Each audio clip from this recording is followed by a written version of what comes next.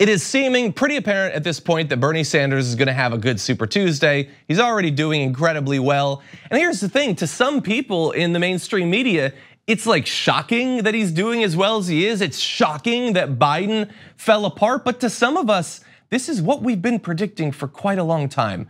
And I saw a video online, I wanna give credit to Bernie Watchdog on Twitter, who put together a little quick best of montage of people counting out Bernie Sanders literally every step of the way in this campaign. Coming to you live from Las Vegas, Bernie Sanders has the inside track to the Democratic nomination. Let me repeat, Bernie Sanders. He's done. I see Bernie Sanders realizing he won't be in the top 5 and dropping out. I think Bernie's time. Be careful. I don't understand why he's running now. They need to start knocking some candidates out. Otherwise, the Democratic Party is going to nominate Bernie Sanders. For the Democrats to win, they have to knock Bernie out early. If it's clear that you are not going to be the nominee, will you leave the race? I intend to be the nominee. But Bernie Sanders is the most stubborn politician. Stubborn old goat. Who's yelling, screaming, In the same screechy voice. His time has come and passed. Coming out of Iowa, I would bet on Biden being there. Harris, Warren, Kamala, Cory Booker, Michael Bennet. I think there's a lot of pressure on Bernie. It doesn't appear that there's growth. Should he be thinking about throwing in the towel? Your polling numbers have gone down a little bit. Just happened to bring it with me. Incredible. is Bernie done?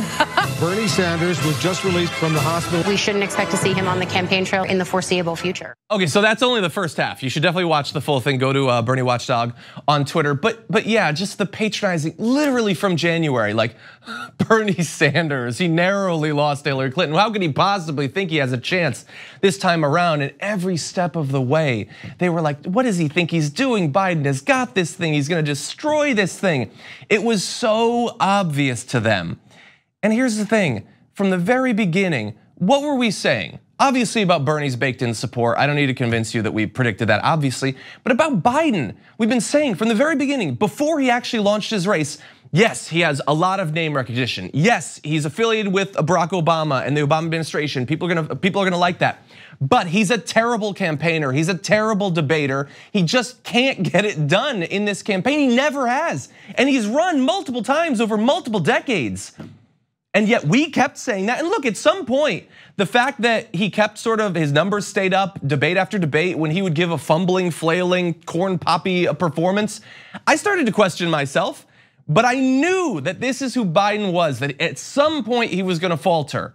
And so we stuck to our guns. And here's the thing, all those people that you saw in that montage, and yes, I get some of them have occasionally said a nice thing about Bernie Sanders. I'm not saying that they've all tried to destroy him at every step of the way, but all of them were fundamentally wrong about how this Democratic primary was going to play out. And yet CNN and MSNBC filled the airwaves with these pundits and these voices and these think tankers and all that, because supposedly they're the ones who know how things go in politics.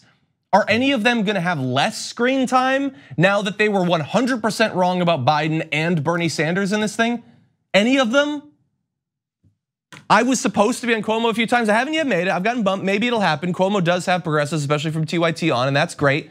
But all the people who were calling it a year ago that Biden was inevitably gonna fail, when we were mocked, but we were right, are they then gonna say, well, God, I mean, we've been failing our audience. We've been putting a whole bunch of know-nothings on the screen, and just like not one time did we understand the fundamental what was going on in this Democratic primary.